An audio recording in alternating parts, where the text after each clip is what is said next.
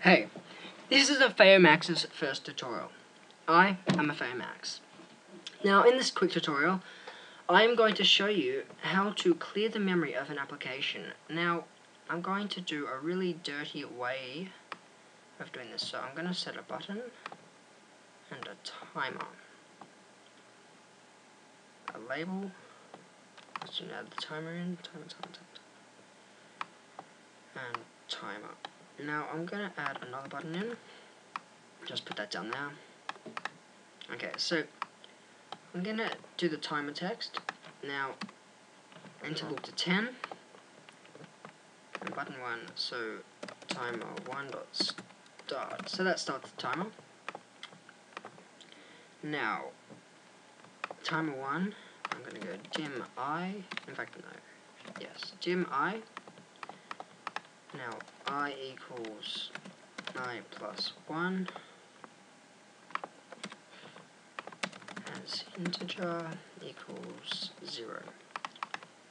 And then label 1.text equals I.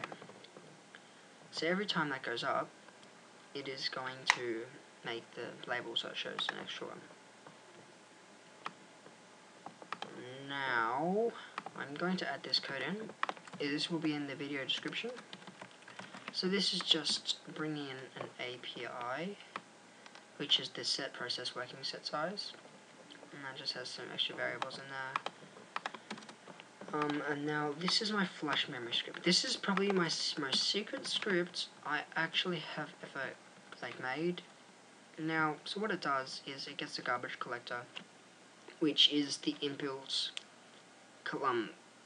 memory offloading.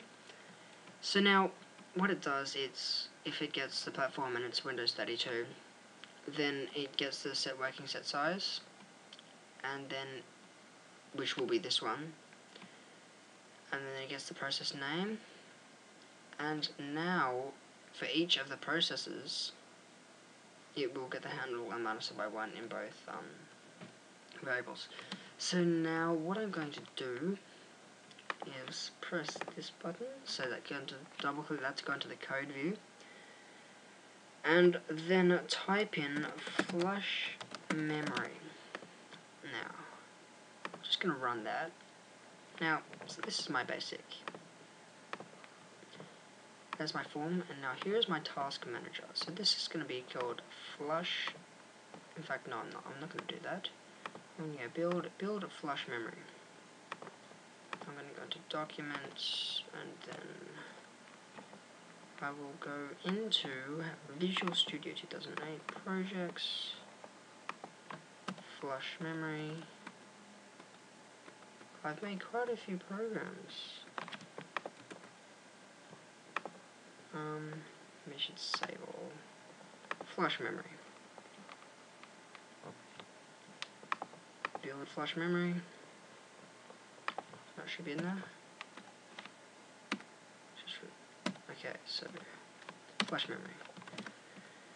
Object, release. Now there's my flush memory. Copied that. That didn't copy, did it? So there's my flush memory. Okay. Now there is my task manager. Now I'm going to start running that.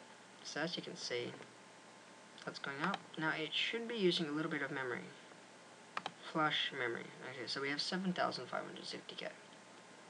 Now, if I go flush memory, it just went down quite a fair way, down to 3,500.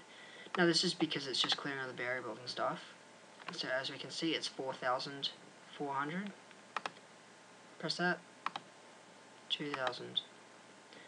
So, if you set that to a timer, it will periodically clear the memory so it doesn't overload the CPU. Now I'm thinking that's quite a good idea, I think.